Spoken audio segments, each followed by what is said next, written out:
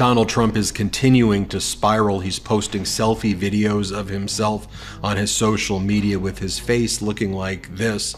He's also sending emails to people who subscribe to his listserv asking for money, selling fake gold American flag pins with his name on it, desecrating our great flag by putting the name Trump on the flag, clear violation of the flag code. I subscribe to Donald Trump's list, so you don't have to. I just want to share with you the unhinged messages that he is sending on a daily basis to his supporters. It says in the subject line, "The official gold Trump USA flag from Donald Trump, I made this."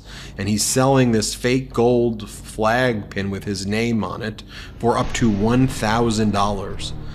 A minimum buy-in is $50 to qualify for the flag pin, but if you absolutely want the flag pin, you have to pay $1,000 to get the flag pin.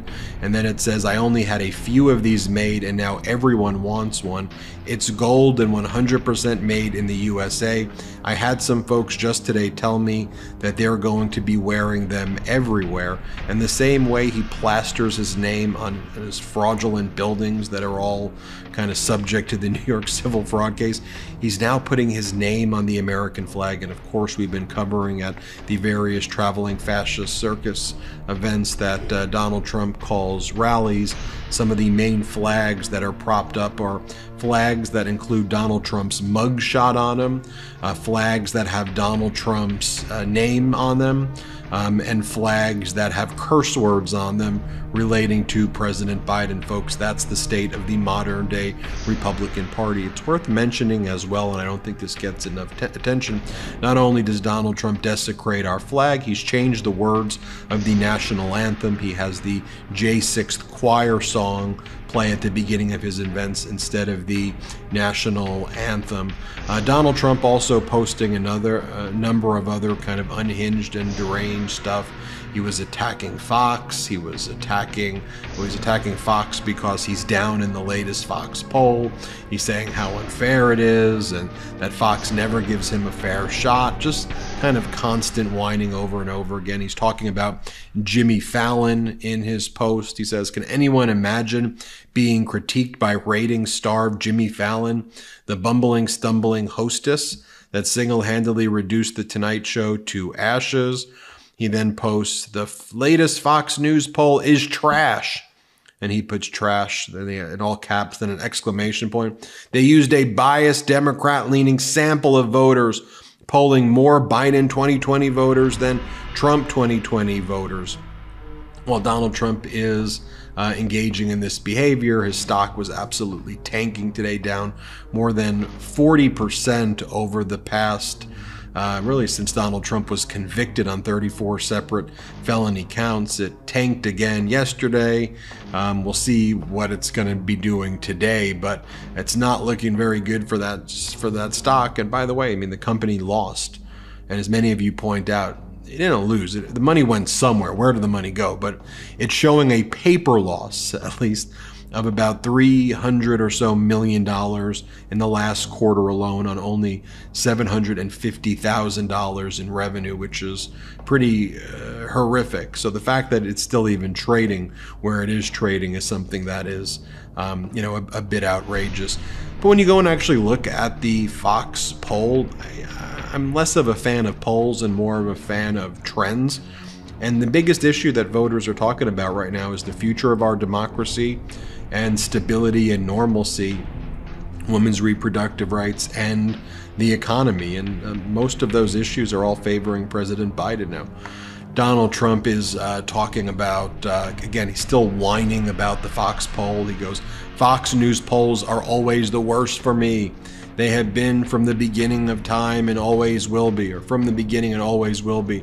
And then on his bizarre social media platform, all of his sycophants then post like weird memes, and they attack Paul Ryan and put hashtag Trump deranged syndrome on Paul Ryan's head. And they say, "Paul Ryan of Fox News is a sellout. If you know the difference between the Republican uniparty rhinos and MAGA Americans." And what Donald Trump is doing, you saw in his previous post, he goes, The Fox poll is unfairly talking about, the Republican Party versus the Democratic Party. Donald Trump's like killed the Republican Party. I mean, it's the, as his followers talk about, it is just the MAGA party right now, and that's what it is. You take a look at Donald Trump's post and you want to compare those posts to like what President Biden is talking about. I think the comparison is an important one to see kind of just what normalcy looks like. President Biden writes, "When we were ready to move forward with a bipartisan immigration agreement, Republicans walked away from the deal for the most pathetic and petty reasons. Donald Trump told them to. So much for Republicans caring about the border." President Biden writes, "The best part of my job is showing up for the American people." Right? He's talking about we the people, not I, not me, representing the people. President Biden goes, "We're approaching the first presidential election since the January 6th insurrection. We know who Donald Trump is. The question we have to answer is, who are we? That's what's at stake." President Biden posts core inflation is at its lowest level since April 2021. Grocery prices have fallen and wages are rising faster than prices. But I know families are still feeling squeezed by the cost of living. That's why I'm fighting for lower costs for hardworking Americans. And again, you got President Biden there addressing the issues one after the other. And while he is doing that, you've got Donald Trump making posts like the latest Fox News poll is total trash. You've got Donald Trump saying nobody can ever trust Fox News. I am one of them. With the weak and ineffective Rhino Paul Ryan on its board of directors, he's a lightweight. He's fouled and pathetic. He says he calls him a dog. He says, get that dog off your board, Rupert and Lachlan. I mean, just think about that behavior right there. By the way, here's the video that Donald Trump posted of himself, just so you can see it. He was going to Ohio, speaking in the Cleveland area. Here's the video that he made of himself. Just very strange stuff. Play this clip. If he is, that's good. I don't really care.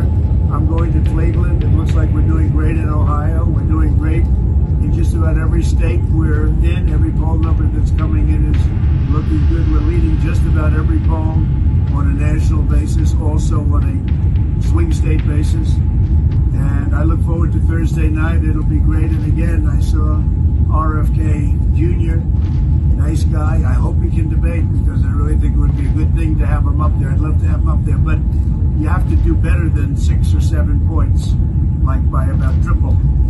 And maybe someday he'll be there, but I sort of doubt it. Thank you. And he went on a podcast where he continued to praise Vladimir Putin and said that Putin's a great negotiator. Here, play that clip. Never happened. Russia was not going to attack Ukraine. As soon as I got out, they started to form along the lines. And I thought that Putin maybe, look, he's a good negotiator. I thought he was going to be doing that for negotiation purposes. Then all of a sudden they attacked. And I said, what's going on here? You just think about that. He's like just going there praising enemies. He blames NATO for Vladimir Putin unlawfully invading Ukraine. Here, play this clip. So for 20 years, I heard that NATO, if Ukraine goes into NATO, it's a real problem for Russia. I've heard that for a long time. And I think that's really why this war started. I'm not sure that this war would have started. And he talks about his great relationship with Kim Jong-un. Here, I'll show you that clip. And now they're much tougher to deal with. And I will tell you, I got along great with Kim Jong-un. We solved that problem. Nobody was in danger. But this is a big problem. And with all of Donald Trump's, antics and his behavior, you then have Fox trying to make excuses for him and go, look, he's just kidding around. This is Trump being funny. These conversations with Hannibal Lecter. He's doing a stand-up routine. Here's Brian Kilmeade. Just watch what he's got to say here. Play this clip. People are talking about how Trump's losing it because Joe Biden's losing it too. Trump's kidding around. He's having fun. He's kicking about talking about Hannibal Lecter. He's looking in the audience. He's playing around. And now people are going, Trump is losing it. No, he's having fun. All right. And that's where he was picked up. One nation. Well, anyway, tell me what you think. I prefer normalcy. What about you? What about you? Hit subscribe. Let's get to 3 million. That Trump logo on the flag, cursing in churches, cursing all the time, praising January 6th insurrectionist stories about Hannibal Lecter, saying he wants to release the J6 hostages is what he calls them. Wow. Hit subscribe. Let's get to 3 million together. Enough! Send him to the big house, not the White House.